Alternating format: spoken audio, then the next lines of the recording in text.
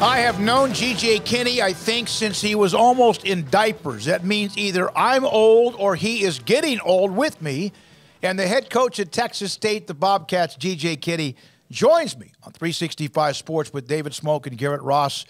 G.J., how you been, young man? Man, I'm great. I'm glad I'm getting to hop on here with you. Well, I appreciate it. I know you've been busy. How difficult was it to juggle what you were trying to finish out the year and win a championship at Incarnate Word, while also with part of your vision knowing you're about to take over another program?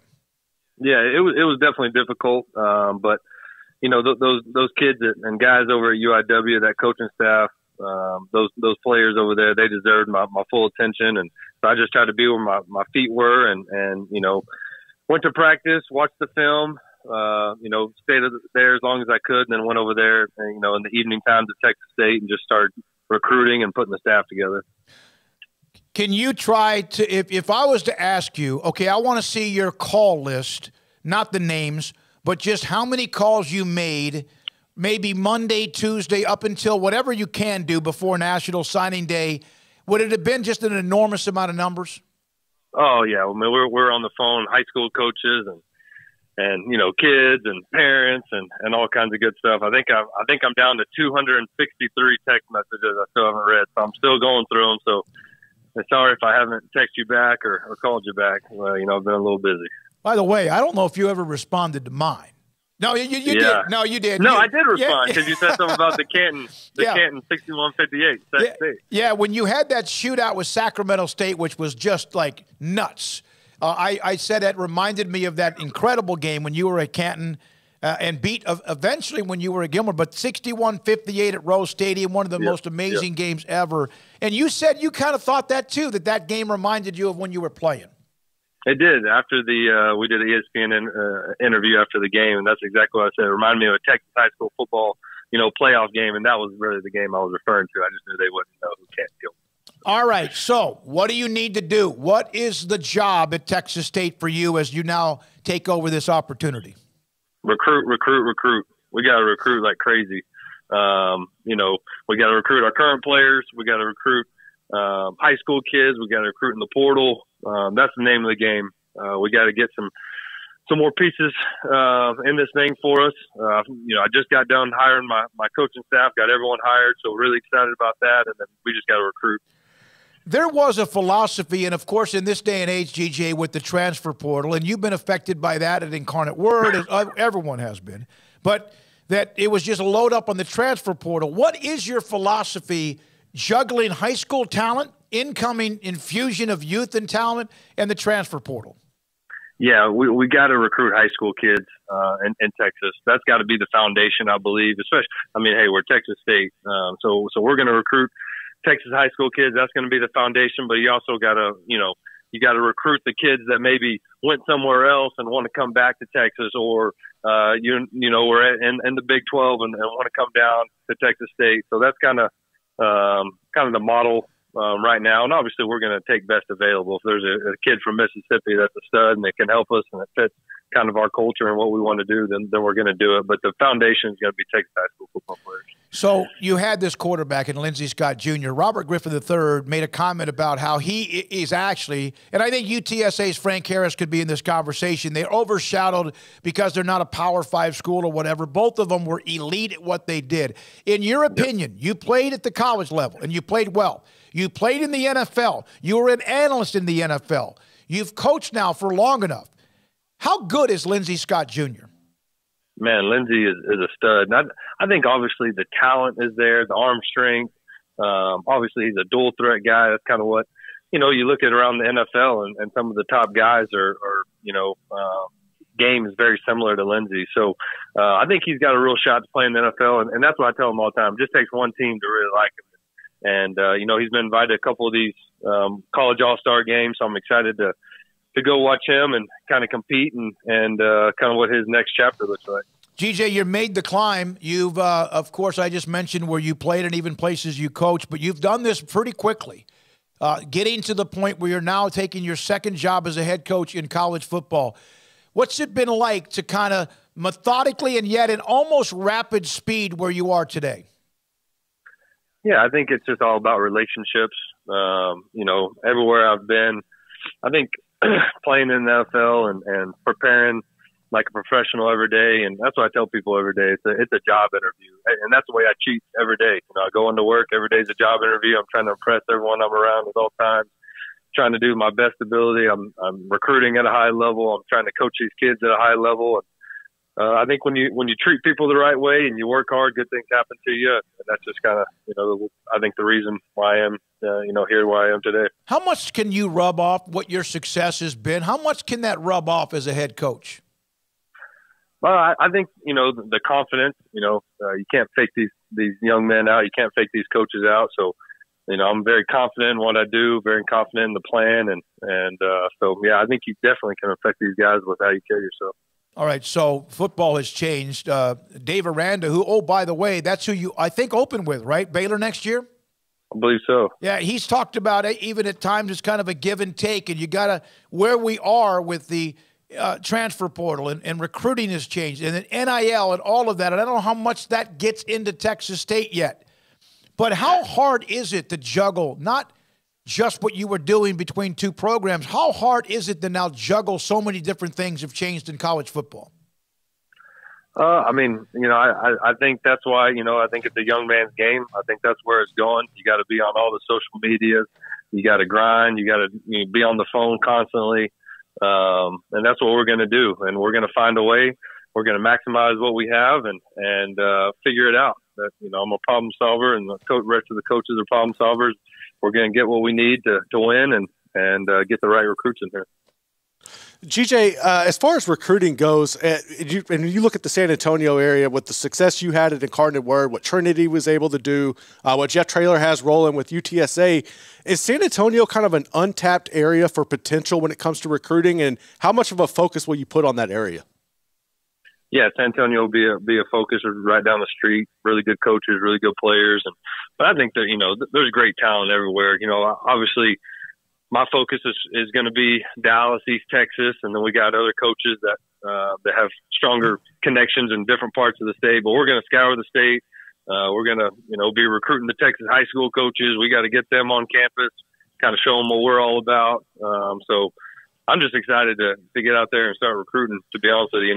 We've got to do it a little bit, but the product we have at Texas State and what we're able to offer these young men is tremendous, in my opinion. So I'm just excited to go and represent Texas State. You're not quite central Texas, but you're pretty close to it. If you took a map of Texas, you could say it's either Austin, Waco, or whatever, but it's right there, pretty close to that. How much is it that you can go basically 2.5 to 3 hours, a little bit longer to get to Northeast Texas, but really about 2.5 to 3 hours to find football players everywhere you look? Yeah, I think, when Chad Morris took the job at SMU, talking about a tank of gas is all we need for recruiting. And that's really the case. Maybe 2 tanks of gas for us. That's about it. So, we're going to recruit that area. We're going to recruit the whole state. And, we don't need to go very far. I know that. Do you were a part of the list for the Eddie Robinson Coach of the Year Award for what you did this season. How much did that mean to you to be even a part of that conversation? I think I beat Dion by like a couple points, so that was pretty cool. But yeah, it's just a credit to the coaching staff and the players we got, and that was awesome. And I'm not even sure who won, but just to be mentioned with those guys and all that was definitely my first year doing it was pretty cool. GJ Kinne, again, the head coach at Texas State with us on 365 Sports, and I know you got to go make some more calls. So what is the National Signing Day is over? What can you or can you not do right now when it comes to reaching out to players? We're still recruiting.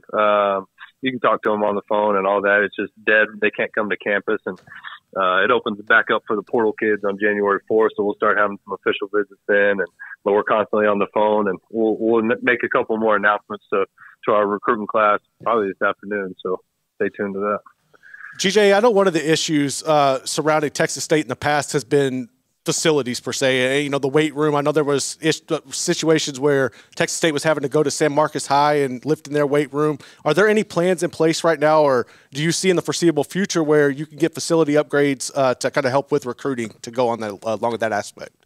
Yeah, sure. It looks pretty good right now to me, but I think we're about to break ground in April on a brand new kind of end zone complex and weight room and kind of redoing that whole building. So shit, it looks pretty good to me right now anyways, but I don't need a lot. I just go in there and lift weights and do all that. So, but yeah, I'm excited about where this program's headed and the facilities and the, the leadership here with, Dr. Danfus is unbelievable. One of the reasons why I wanted to come to Texas State, and he's going to pour into this program, and we're going to have the best of the best. So I'm really excited about that. Is that one of the challenges, is that maybe somebody doesn't realize what Texas State has when it comes to facilities and letting them know that this is what you actually have?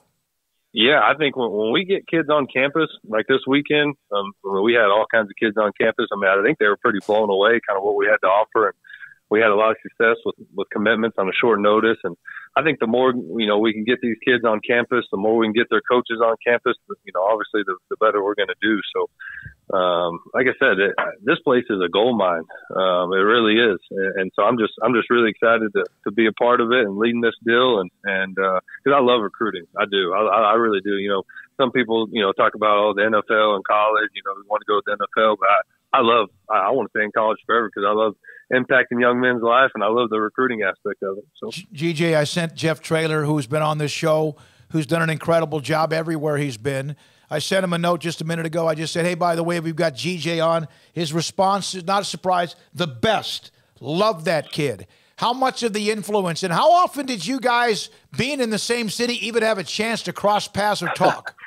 I think just interviews, to be honest with you. I went to his house one time, I believe, in the summer, but I talked to him last night or 2 nights ago for about 30 minutes. And, I talk to him when I can. And I'm always bouncing ideas off of him. And when I was building my staff, talking to him about that. And I'm constantly talking to him. A great sounding board for me, a great mentor, and just an unbelievable, person and coach.